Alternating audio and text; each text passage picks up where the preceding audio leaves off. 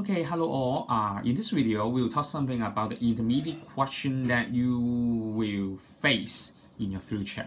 About the corresponding angles, congruent triangle, and about the corresponding sides of congruent triangles. So make sure that you know how to do this question. Okay, now we will go to the first example, that is teaching example 9.1. So I'll give you time to do the quick practice 9.1 for yourself. Okay, now let's look at the answer of this. For teaching example, we know that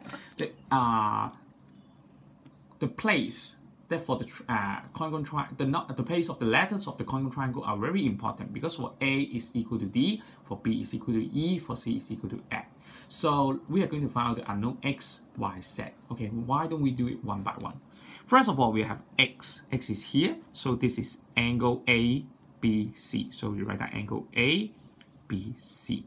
And if we follow the orders of this, is A, B, C is the first, the second, and the third. So it will be equal to the angle D, E, F. The first, the second, and the third. D, E, F. So this one is equal to 56 degrees. It's directly answer. Direct answer. That is corresponding angles, congruent triangles. So this is the first one I want you to know. For Y, it's equal to ACB. Angle ACB. So we are going to find the ACB, first, third, and second. First, third, and the second. That is angle DFE. DFE. So this one is 65 degrees. Once again, corresponding angles, congruent triangles. Okay, the last one is the Z. The Z is equal to EF. Z is equal to EF. And then we know that EF is equal to BC. So this one is equal to 7. Okay, SCM is equal to 7 cm. This is corresponding size, congruent triangles. So we write down Z is equal to 7 for the conclusion. So this is a teaching example 9.1. And now please do the quick practice 9.1 for yourself, and I will only tell you the answer. Okay, so make sure that you know how to do it.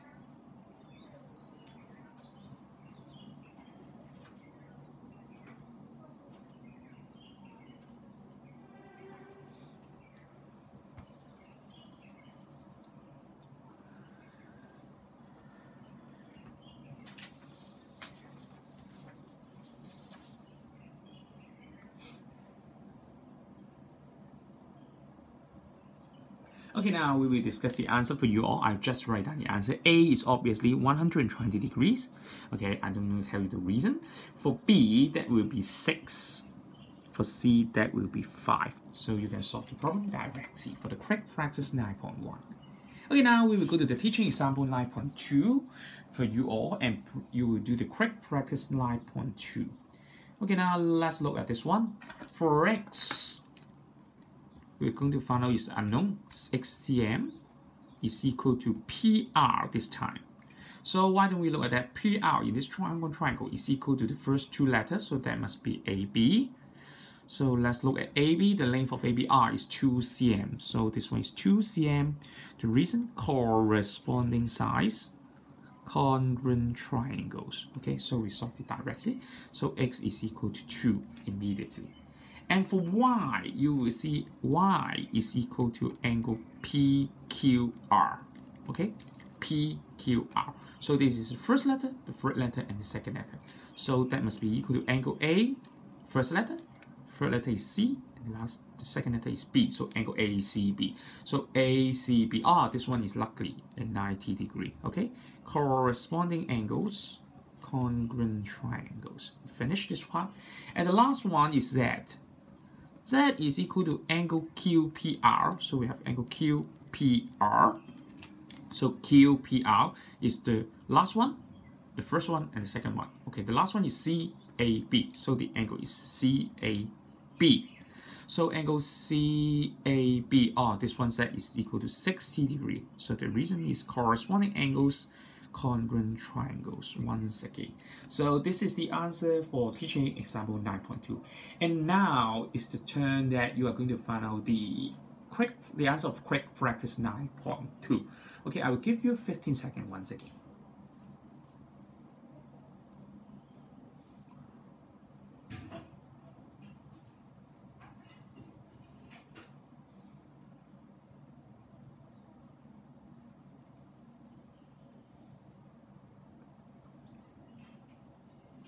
Okay, now we will give you the answer. For A, you will see the answer directly is 6.3. And for B, this is 6.7. And finally, for C, the angle is 66 degrees. So I hope you all know how to do these questions. And last, we will go to the last teaching example. That is teaching example 9.3. Okay, now we'll look at this in the figure. ACD and BCE is a straight line, and AD is perpendicular to AB, so that means this one is 90 degrees, and triangle ABC is congruent to triangle DEC. So we're going to find the angle ACB first. Okay, now we will look at this one. It's not easy for you to find ACB because we do not know the answer of this one. But you can say something that if I know that the angle for this one is 90 degrees, so that we can solve it directly. Or we know that if this one is 25 degrees, we can find ACB directly. So why don't we find out this one is 25 degrees? Obviously, right, we can write something like this.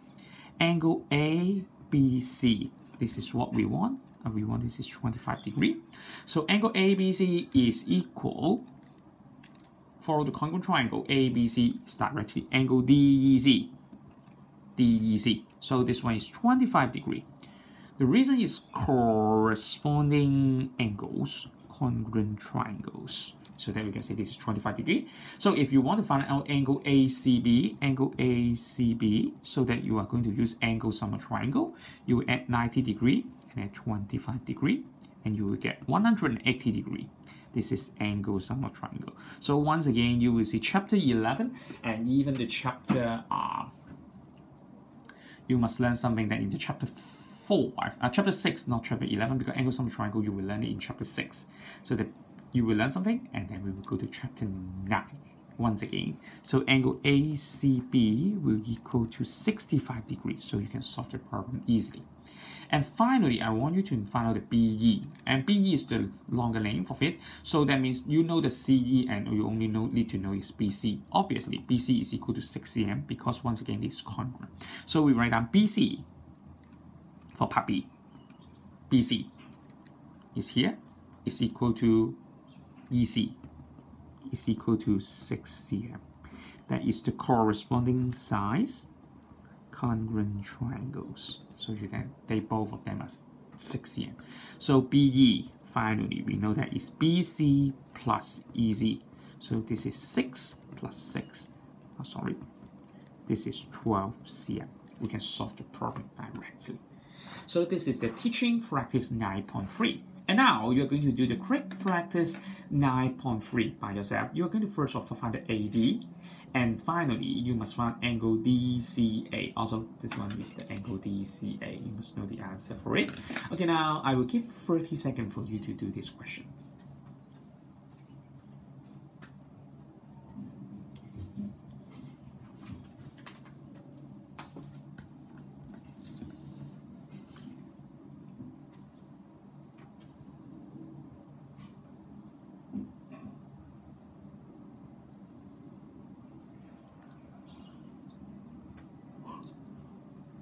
Okay, now I will tell you the answer. For part A, you will see AD is equal to 4 cm directly. And for part B, you will see angle DCA will equal to 70 degrees. Okay, so this one you can directly find out something by the congruent triangles. So you will see all the chapter 9 to chapter 6 and even the chapter 11, what you have learned these 3 chapters, they can link together. So make sure that you know how to do this question one by one. So that's all of the this video. So make sure that you know how to know the congruent triangle and use the congruent triangle to find out the values of it.